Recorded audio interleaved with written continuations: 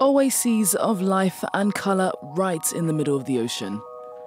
Coral reefs are a haven for marine life and divers alike. But this underwater paradise is fragile and under threat from climate change.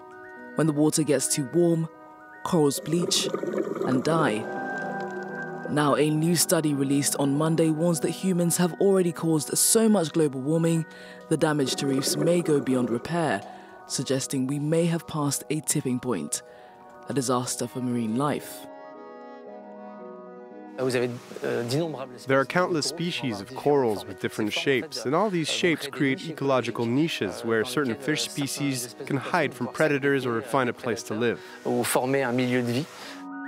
This rich underwater world supports incredible biodiversity.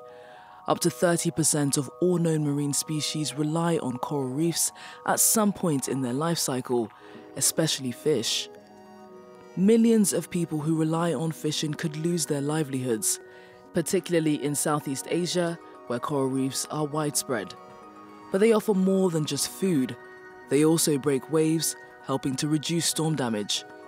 Without them, many coastal areas face erosion and flooding.